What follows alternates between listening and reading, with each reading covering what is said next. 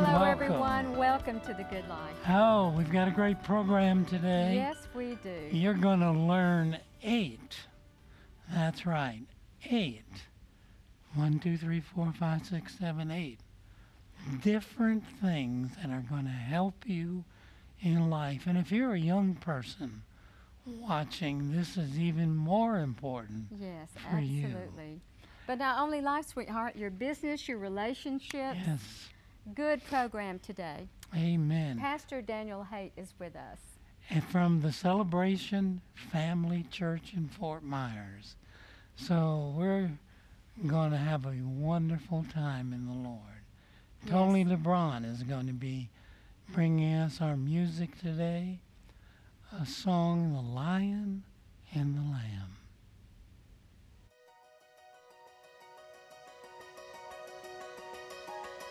The Bible says that great is the Lord and greatly to be praised. He is awesome, and we come to this place to worship and to exalt His awesome and holy name. We bless the Lord. Oh, we worship You. Yes, Jesus. He's coming on the clouds. Kings and kingdoms will bow down, and every chain will break as broken hearts declare His praise.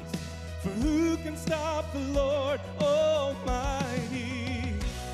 Our God is a lion, the Lion of Judah. He's roaring with power and fighting our battles, and every knee will bow before Him. Our God is a Lamb, the Lamb that was slain for the sins of the world. His blood breaks the chains, and every knee will bow before the Lion and the Lamb. Every knee will bow before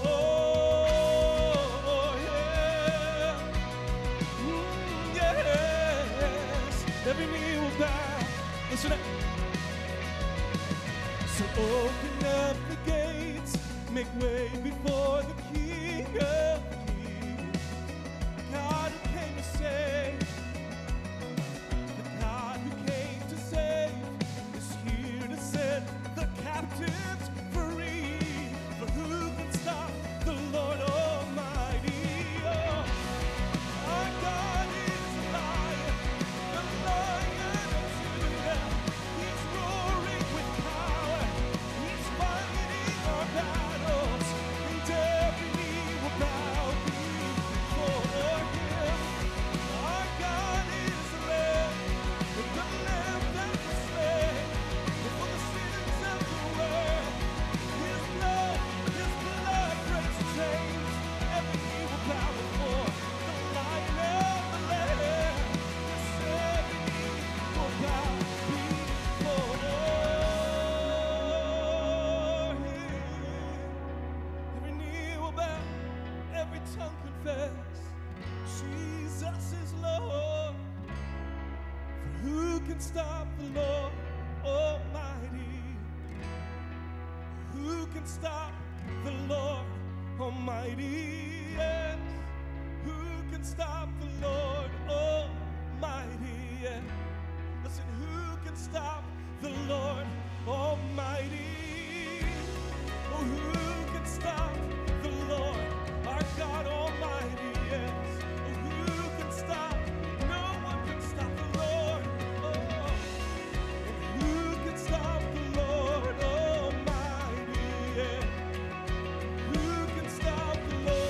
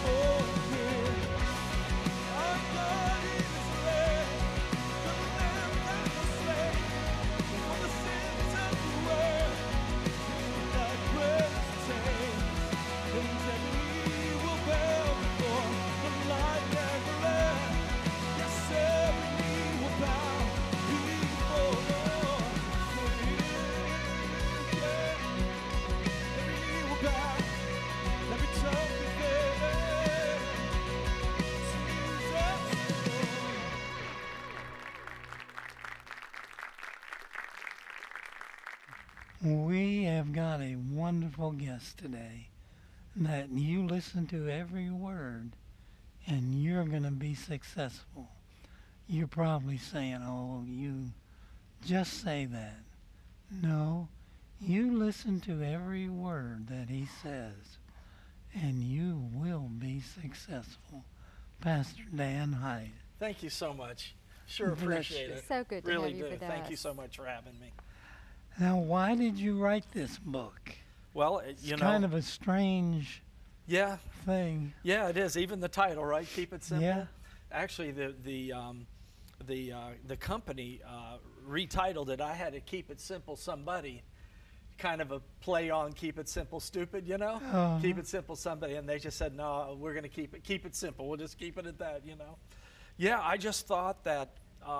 You know, I'm a big self-educator. I believe in educating yourself. I believe in studying, getting books, CDs, whatever, you know, blogs, different things to educate yourself. And so I have just about every self-help book out there. And then the Lord started reminding me of a situation that happened in my life with this gentleman that I wrote the book about. And the Lord began to deal with me about writing a book. And I was like almost arguing with the Lord, why? Why another book? Another self-help book here? But a lot of times they're written from not an inspiration background, I'll put it like that. Yes. You know, there are a lot of numbers and a lot of figures and a lot of Right. quips, but they're maybe not as much substance. A lot of sizzle, but not as much substance. And so that's what I've tried to do. I've tried to write this on a level that anybody can get it. Yeah. And we've really made it simple.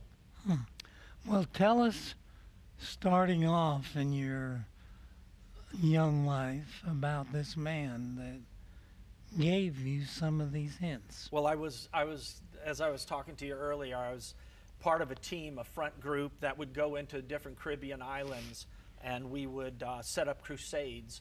So there'd have to be media, and there would have to be interviews from the newspapers, and we'd go to the local television stations, all those things, teach in the churches, and then we would have a crusade after a week of doing this stuff. Right. Our pastor would come down, and we did it in many of the Caribbean islands.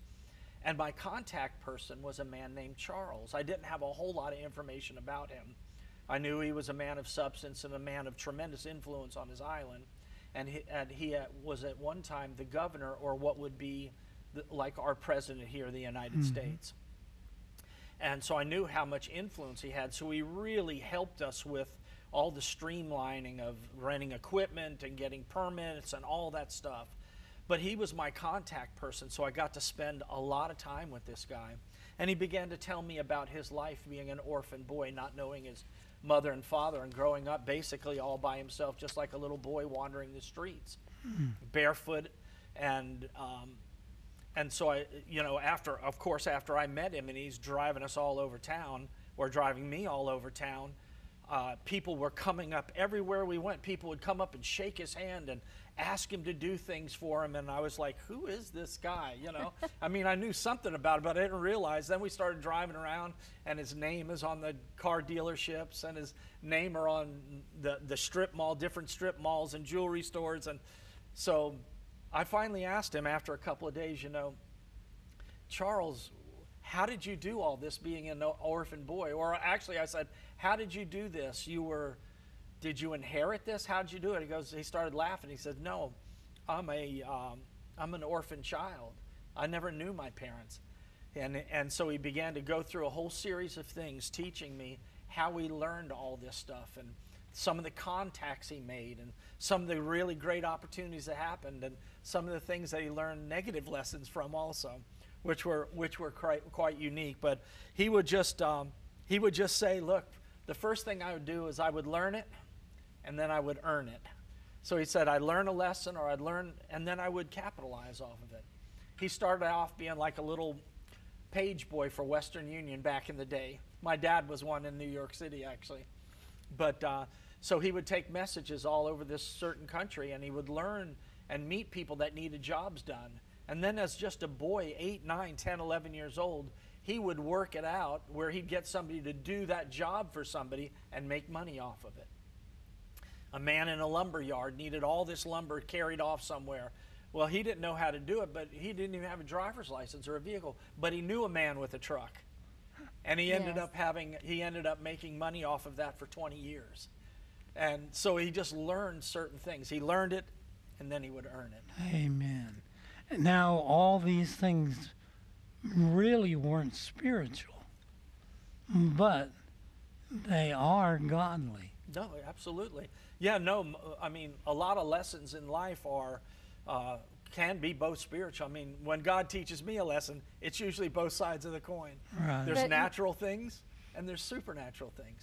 I love the fact that he gave you scripture too. Yeah. That was one of the first things he gave you. Exactly. And when I read that, I thought, oh, good, he's a man of God. Yeah, no, he did. So he'd be a great example. One of the scriptures was about asking for grace. Yeah. And even Moses asked for grace. Yes. But the next one was about the kingdom. What was that scripture, Matthew 6? Yeah, seek first the kingdom of God and his righteousness, and everything else will be added unto you. Amen. So he was quite a unique guy. Very, very unique guy. He made a lot of money and became very politically savvy and all these things. He rose to the top of his businesses, whether it was politics, whether it was business, no matter what it was. He rose to the top because he used these spiritual principles and he believed God. And he had a time in his life where it actually really affected him, not knowing his parents, and he had a downfall after that. But then clinging to Christ, he rose right back up to the top. And of course, there's a lesson in that for all of us, because we all go through stuff. Well, he said there's Really? two things. Yeah, two things he lived by. Keep it simple. But the other one was very interesting. He said, I did not do what poor people did. I live by that. Don't do what poor people do, and keep it simple. So what did he mean by that? Well, how do poor people, what do they do to make mistakes? Well, it's funny. There's sometimes my wife and I'll kid around. We'll walk through the grocery store, and I'll say, look, Joss, look at that girl, or look at that young man. You can tell they just came from the gym. They've got their workout clothes on, and they've got their shopping cart. I said, let's walk around. They're in really good shape. Let's walk around and see what they shop, what they get. And of course, they're getting all the vegetables and lean chicken and all this stuff. And they're walking a little bit faster than everybody else and checking their little pulse and all that. And so what the little lesson you can learn from that is, here's what fit people do. Follow them around. Well, that's what he learned as a very, very young man. Don't do, if you want to be successful in life, don't do what unsuccessful people do. Because there are patterns that people, you almost can call them ruts or routines. We all have routines in our lives, but unfortunately they can turn into ruts and we'll get stuck right where we're at. I mean, when you realize, I went in the book, I went through and I picked out about 15 or 20 things through surveys and the internet and just interviewing people. What are the things that you do on a consistent basis? And I found unsuccessful people, there are certain attributes in them. I mean, a lot of them don't have a vision for their life. Right. They don't know where they're going. I can guarantee everybody who's watching right now, I can guarantee you that they weren't just sitting around here one day walking down the road and somebody stopped and said, hey, you want a TV network? No, God had to put a dream in somebody's heart, and that dream had to be contested for. It had to be fought for. Somebody had to realize that dream, first of all, hear that dream, visualize it, internalize it, and then they had to seek God after it. And a lot of decisions, a lot of ups and downs and that sort of thing, but this just doesn't happen by accident. This happens because God puts it in somebody's heart. And that's what happened to that gentleman. He just saw what unsuccessful people do on a regular basis, and he refused to do that. Yeah. And he said it's all about choices. It's all about choices. That's the one thing that President Trump said one time. He said, we all have 24 hours in a day, but none of us use it the exact same way. That's good. Isn't that deep? That's very good. Now, he uses about 21 hours a day. That's what I understand. He has a long day. I didn't get that gift. He said to you, always forgive others and always expect the grace of God. Yeah. Yeah. Why is that so important? Well, making sure you forgive. Yeah, well, I think because it can turn into a, it can turn into, you carry that stuff around on you, and pretty soon it's like carrying a bunch of baggage with you. You can't get anywhere with it. You got to forgive like God's forgiven us. We got to just show the grace of God wherever we can go. I mean, God's unmerited favor is available. Jesus didn't say, or the scripture doesn't say, for God so loved the perfect people. He said, for God so loved the world, and that's where we all came from. We all came from the same place, the world, and that was kind of a stinky, smelly, terrible place to come from. And we all had to experience sin, and we didn't have to. We all experienced sin in our life. And the good news is once you become a Christian, you can experience the grace of God. Total forgiveness, not because we earn it, not because we deserve it. It's a free gift. And anybody can reach out at any time, and we can take a hold of that. Amen. It's because he loves us. Yes. Yes. And you can't do anything where he's going to stop loving you. And these principles will work for whosoever. Yes. Brother Hagin used to say that all the time in Bible school. He would say, you're a whosoever. So whosoever will choose this day, we can all choose. If we want to be successful, go and inventory, find out what unsuccessful people do, and stop doing that, or don't repeat it. When you find yourself in a bad habit in life, stop doing that. There's no virtue in hitting your thumb with a hammer a second time. Right. Learn it the first time, right? It's painful and it hurts, and it's not going to get you where you want to go. You said self-talk is so important. Would you talk about that? Sure. Well, we all have, I think in the book I used a CD player because I wrote this a couple of years ago, but really more like it would be almost like the rewind on just about anything on our computer, Our mind is the greatest computer ever made.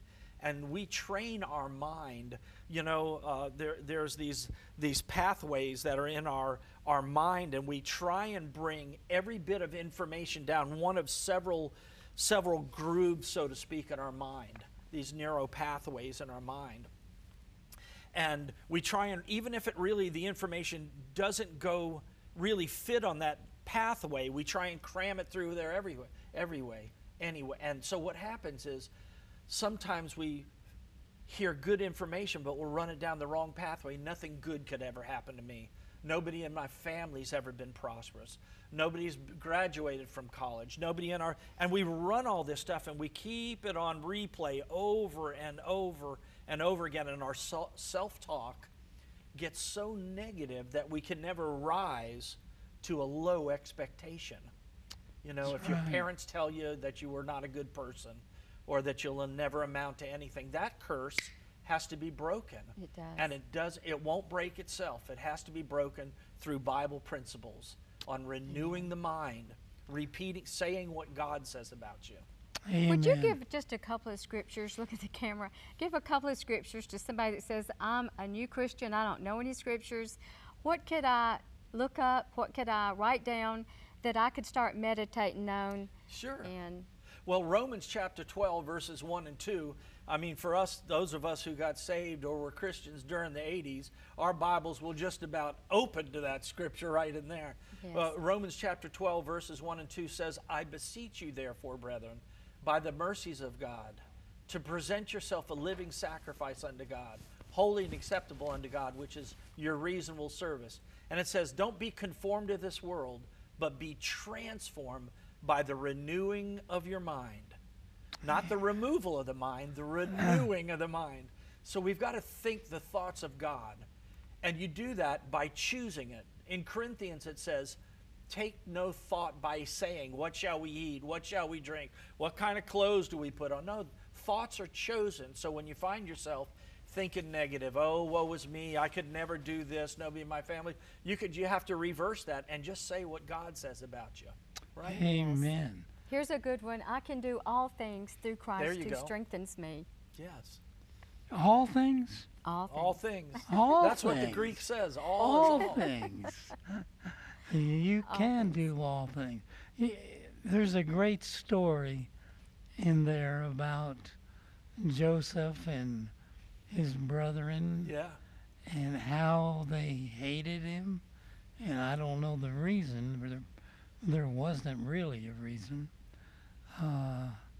Tell us about that story. There's some very interesting things. Well, yeah, I mean, Joseph's brothers were, I guess the closest thing we can say is Joseph's brothers were jealous, or they envied him, I guess. And boy, those are sins of the heart, when you just want to bring somebody else down because God is shining in their life. I always want to, when I find out that God's exalting someone in some area, I want to go meet him. yeah, I want to find out what they're doing right. And maybe this is something I can duplicate by principle or process. But of course, that's what happened. He was the chosen, the favorite child, because at the time he was the youngest, and his father made him a coat of many colors. So it distinguished him among all the other brothers. Now, the other brothers didn't have to be jealous or envious. They could have just begun to shine in the areas that their father favored them, because I'm sure he did the same thing to them in different areas. Yeah. They were all very smart business people. They ran the family business and all that. They were very successful people. So they chose, it was a sin of the heart that they chose to be jealous and envious. And of course, those things will take you down and get you to think some really rotten thoughts. And before long, he came out and with he got lost in a field. If you actually study it out, he got lost in a field. The farmer had to say, yeah, your brothers are over there. If you just keep going down the fence line, you'll find them there.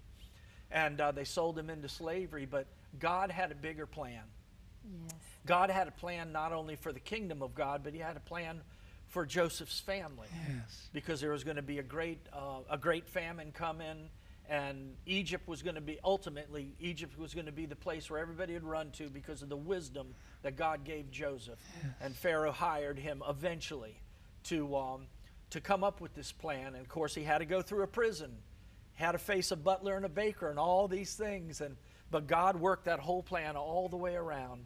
And it's just like people watching right now. God's working a plan in your life right now, and none of us here want you to miss it, because God's got a plan.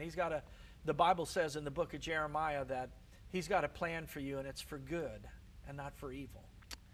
Do you think Joseph would have been where he eventually got had he not forgiven his brothers? Boy, there's no way of knowing it, but I don't think so. I don't either. And I think that if I could put it this way, and I know we're all mature enough to understand, and I hope everyone watching is also, but I think God knew that Joseph was mature enough to go through the hard times in order for God's plan to come to pass.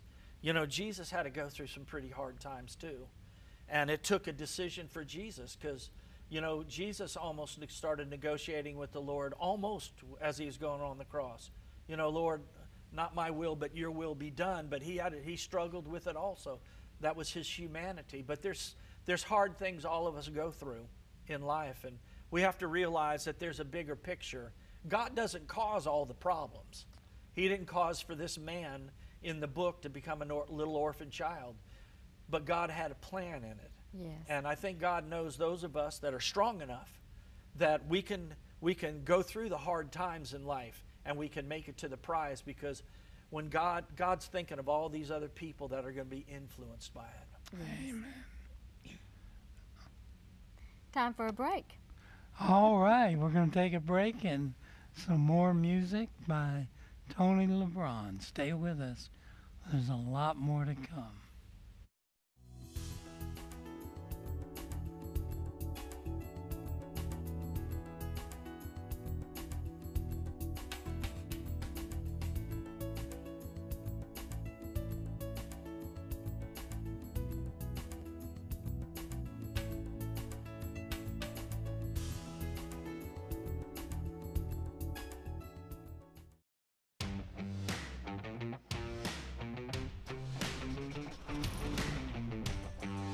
It's not about being in a pulpit or a pew.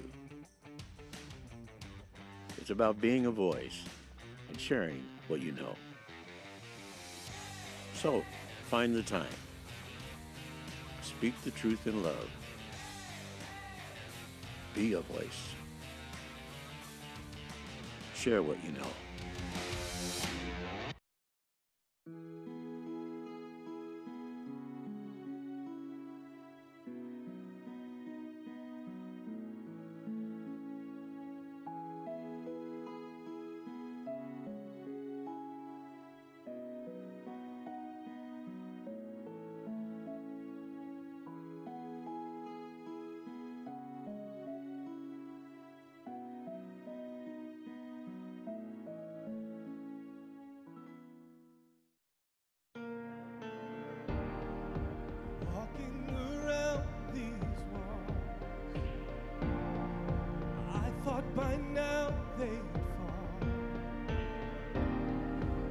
for you have never failed me yet.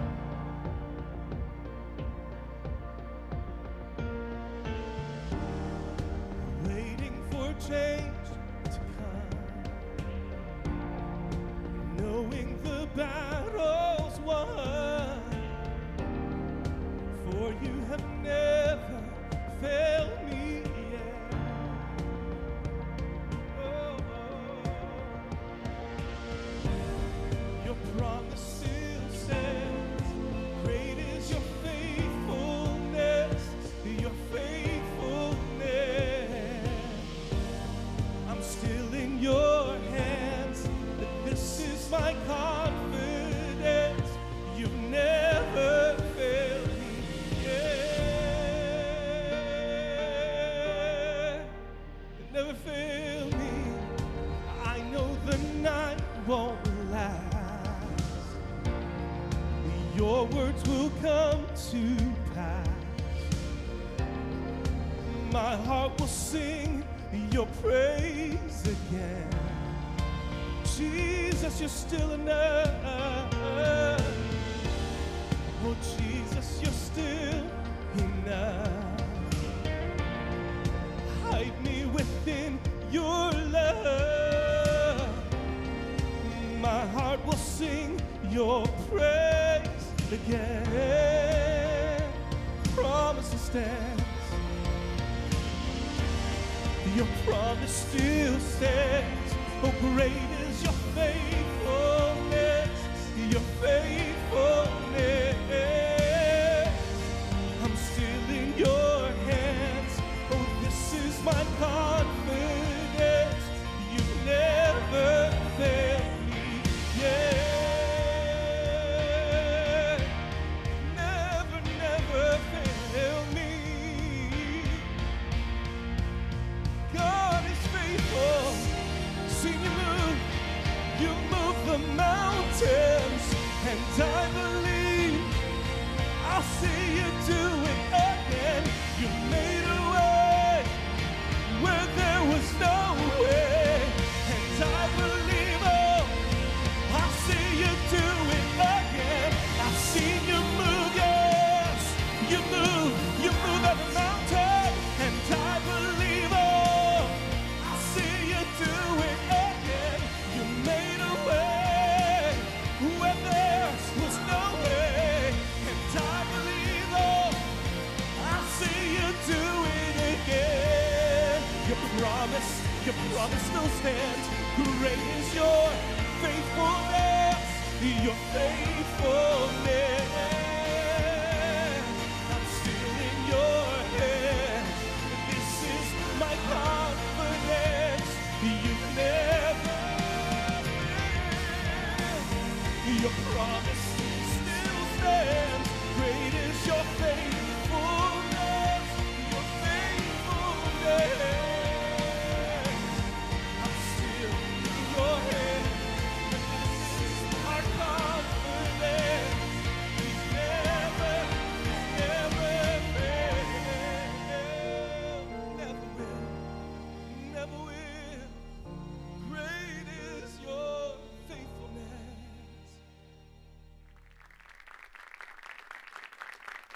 Thank you so much, Appreciate Tony. that. Great music. Well, you've got some other questions for the pastor. I do. I think we only got through maybe 3 or 4. We got to the introduction. Well, you know, you really talk in your book about time wasters. How your time, what you do during the day, what you do with your time is so important. What are some time wasters? It's funny that you said that, and as soon as you said this to me like 60 seconds ago, I opened up to chapter 2 in the book, and I saw that number 1 on the list that I made of the unsuccessful people do, number 1 was waste time. Really? And it's amazing that you said that, because I wasn't really thinking that direction. And then I said, I mentioned something to that. And I looked over there, wasting time. They stop learning. The unsuccessful people, they stop learning in life. I had somebody brag to me one day. I read a book yesterday. I read a whole book yesterday.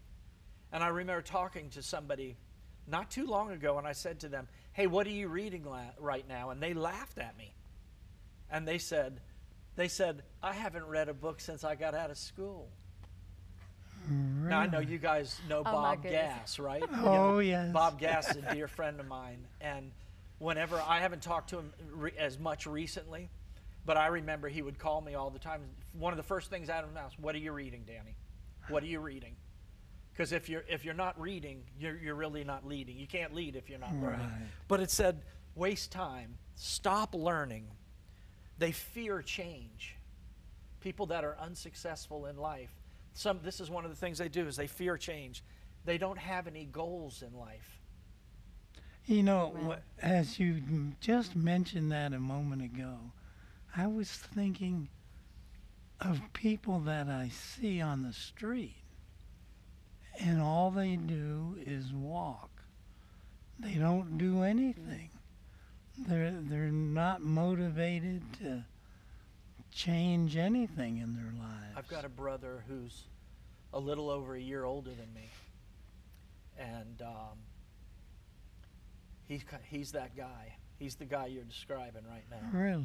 He lives on a little sailboat out in Fort Myers, and he wakes up in the morning. He's got his little routine he goes to.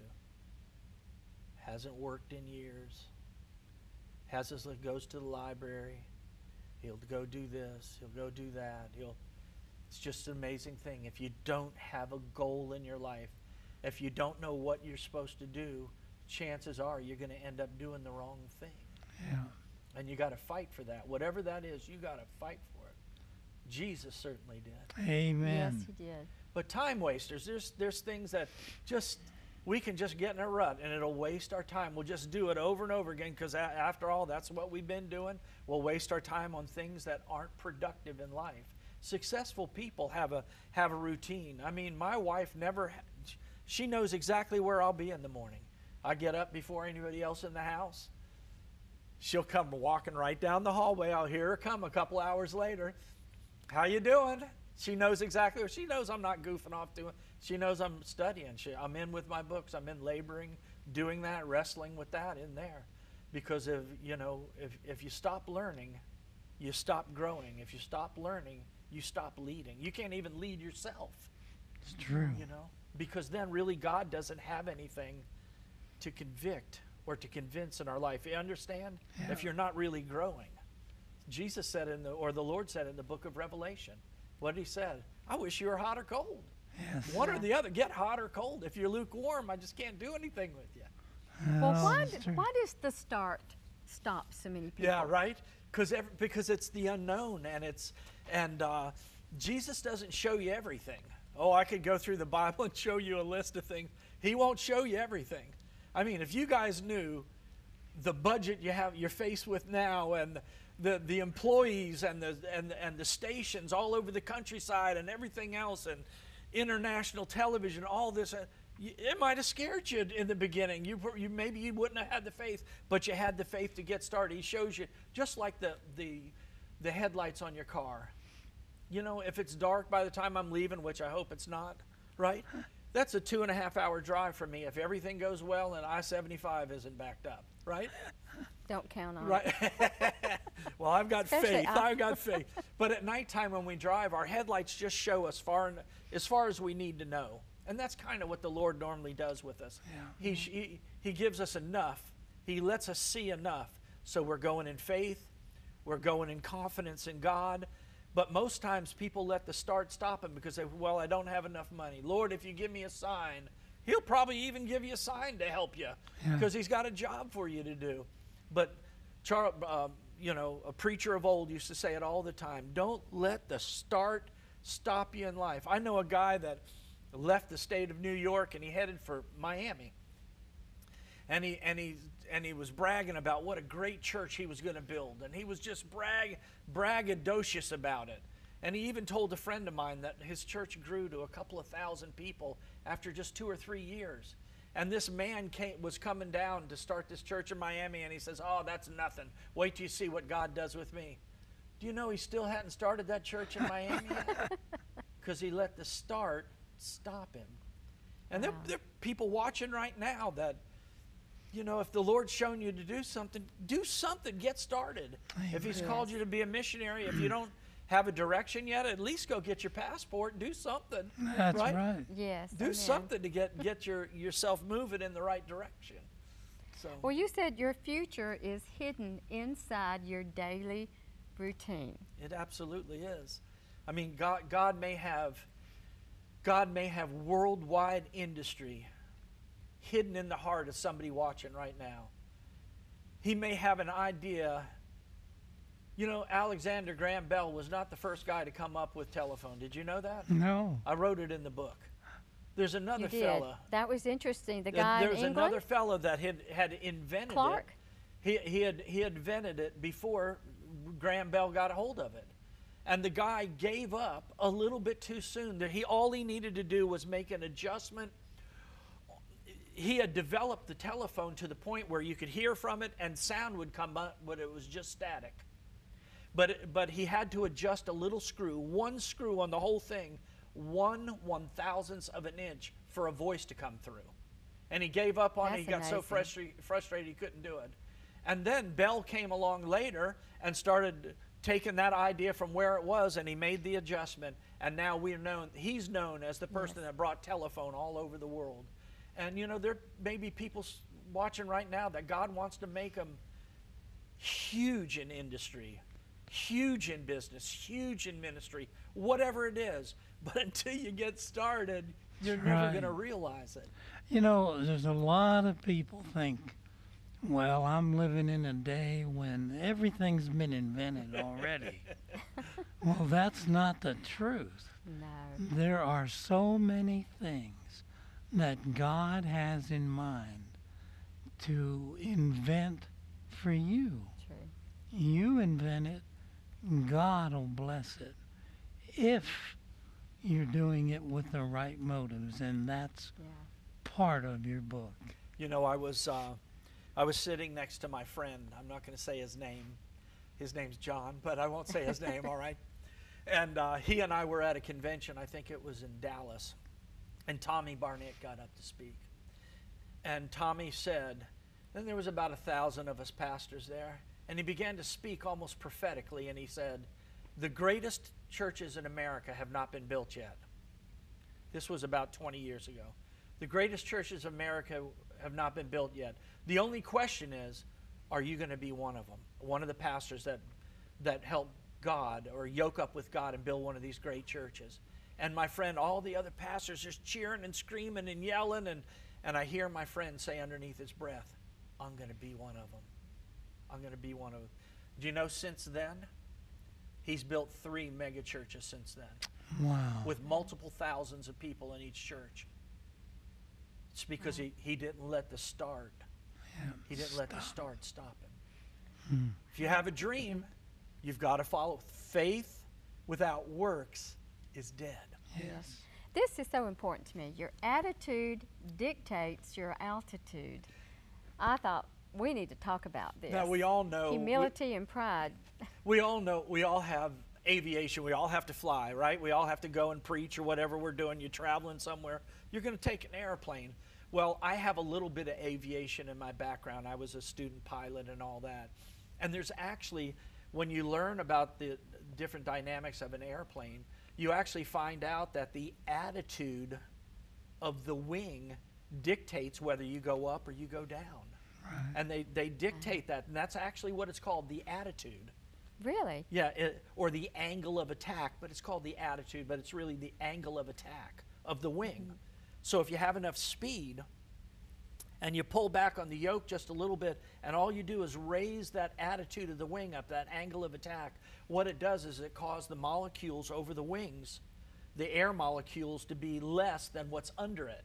That's actually what happens, and then you begin to rise. And it's just like our attitude in life. When we lift it up a little bit, we can begin to rise also. Amen. And God's got more in our hearts than probably what we're living. Oh, You know, there's yes. probably more, all of us in this studio, there's probably more in our hearts than what we're living. And what that is God's dealing with our attitude about, let's go higher. He wants to always bring, whenever God talks, think about this. Whenever God talks to you or I, He always talks about the world. He's always thinking about somebody else. He's never thinking about my comfort. He's always thinking about somebody else and how we can affect somebody's life, because Jesus loves that world out there, those hurting people out there. Amen. Yes, so good. No, that's really the whole gospel right there. It's what we're doing to bring the Word of God to the population of the world. And you may say, well, you know, we got so many churches here, and well, that's not the whole world. I was talking to somebody recently, and they told me that they went to a church. Nobody knows really anything about it except in that country. And they're running over 75,000 people. And Amazing. they're changing the nation. Amazing. The whole nation is changing because of that one church. There's a famous pastor in Los Angeles. He's in heaven now, but he pastored a great church right in the Watts area. And he had a bunch of kids in from YWAM. Do we have time for this quick story? Sure. Had these kids in from YWAM, and or it was Campus Crusade for Christ, whichever one. And they went to the pastor and they said, hey, can we, do you want to go out witnessing with us? And he said, I pastor a church of thousands right here. Everybody knows me here. And the kid said, well, just come out with us. They went and knocked on the door right across the street. And the kids say, hey, do you know who Pastor so-and-so is? They said, never heard of him. Never heard of him.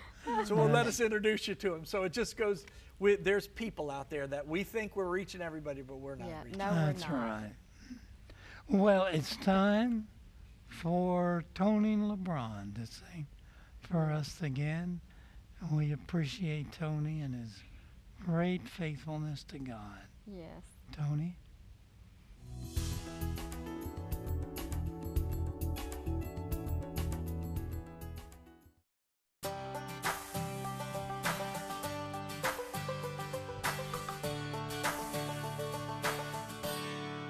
The Sea of Galilee is home to so many of our favorite stories in the Bible. Think of it. Jesus walked on the water right out here. Jesus calmed a storm at sea and also called all of his disciples from neighborhoods all around this particular corner of the lake. As I read the Bible and I come to the land of the Bible, I think of one amazing truth. Jesus came to us, and he came with one basic message, that he loves us, he will pay the price for our sin and forgive us.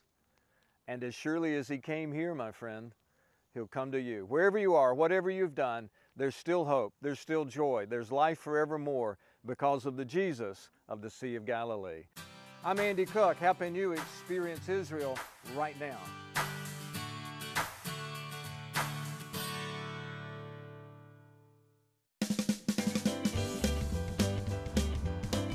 There are so many different ways to watch the CTN family of networks. We're available on television almost anywhere. DirecTV, Dish Network, Glory Star. We even have a CTN Roku channel. If you live near any of these cities, you can watch us with an indoor-outdoor antenna or through your local cable company. Best of all, you can watch CTN anywhere at any time by going to the internet. We're streaming online. Watch your desktop, laptop, tablet, iPad, your phone, or even your watch. Most of our shows are also available on demand. Watch what you want, when you want at ctnonline.com. CTN's family of networks.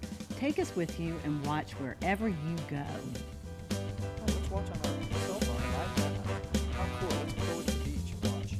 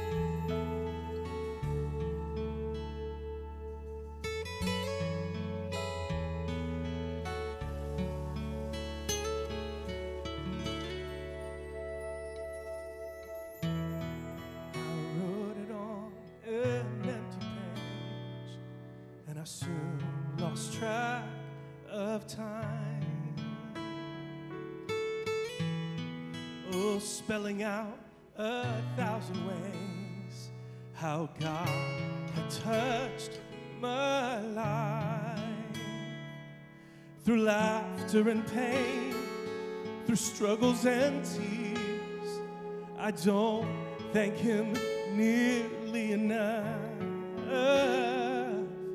I'm only here now because God is good.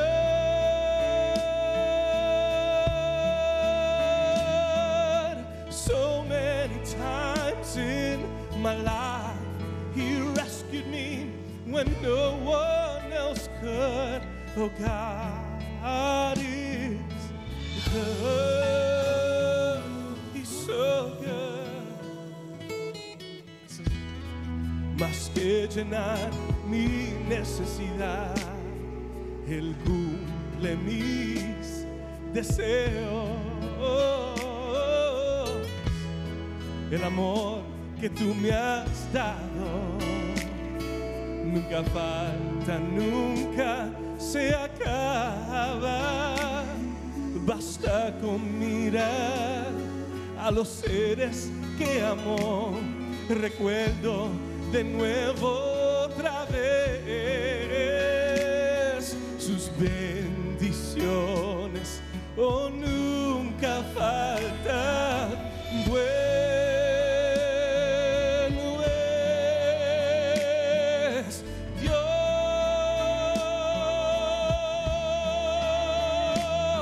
Muchas veces en mi vida me rescató cuando nadie pudo. Oh, I know the God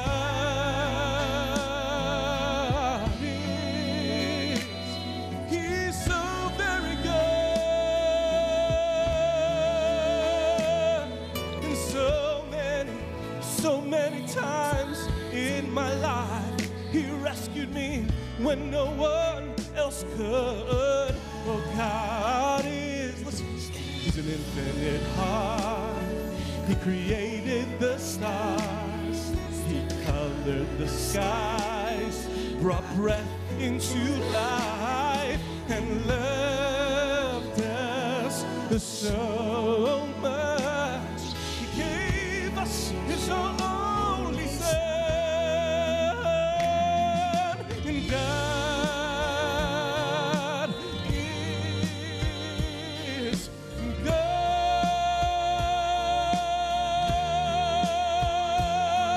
Oh, so many times in my life He rescued me when no one else could.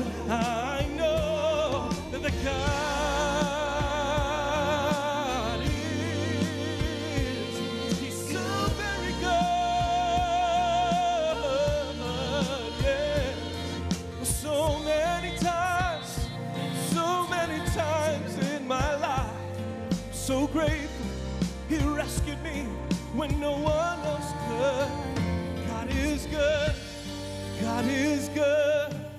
I will sing for all my days. The God He is, He's so good.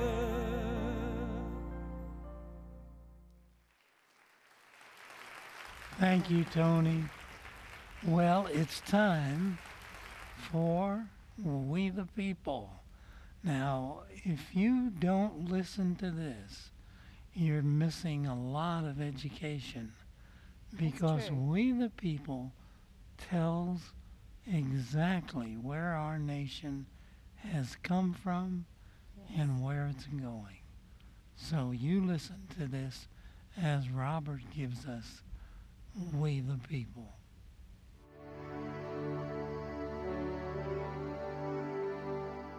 Revival created America. That's a bold statement, but let me point out the facts and then you can decide for yourself. Joseph Galloway, former Speaker of the Pennsylvania Assembly and a close friend of Benjamin Franklin, said that the Revolution was a religious quarrel caused by the Presbyterian and Congregationalists.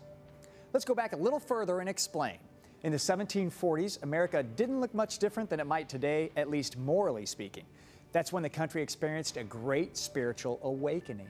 Listen to this account from Jonathan Edwards and see how similar it might sound to where much of our country is today. This is from 1743. Quote, "Just after my grandfather's death, it seemed to be a time of extraordinary dullness in religion. Licentiousness for some years greatly prevailed among the youth of the town. They were many of them very much addicted to night walking and frequently the tavern, and lewd practices wherein some, by their example, exceedingly corrupted others." Later in this quote, he talks about how families have failed. That's a recount of the moral decline of the country. Then a spiritual revival hit, and here's the result. Quote, "But in 2 or 3 years after, there began to be a sensible amendment of these evils. The young people by degrees left off their frolicking and grew observably more decent in their attendance on the public worship. And there were more that manifested a religious concern than there used to be. But a sermon was now preached on the Sabbath before the lecture to show the evil tendency of the practice and to persuade them to reform it. The young people declared themselves convinced by what they had heard from the pulpit and were willing of themselves to comply with the counsel that had been given, and it was immediately, and I suppose almost universally, complied with. And there was a thorough reformation of these disorders thenceforward, which has continued ever since. A great and earnest concern about the great things of religion and the eternal world became universal in all parts of the town and among persons of all ages. All other talk but about spiritual and eternal things was soon thrown by. The minds of people were wonderfully taken off from the world. It was treated amongst us as a thing of very little consequence. The concerns and conversations of the people turned away from the things of the world and were replaced with conversations about spiritual and eternal things.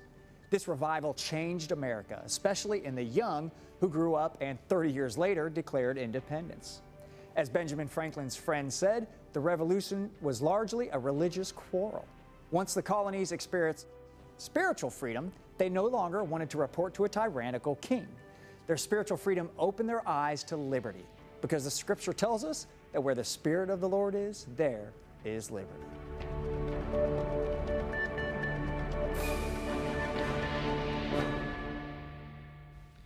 Well, I hope you've learned something about our nation, and we see it going this way and that way, but we get back to the basics and we'll be all right. You get back into a revival, you'll be all right. Well, we've been talking to Danny about all kinds of things, but mainly how you can be successful.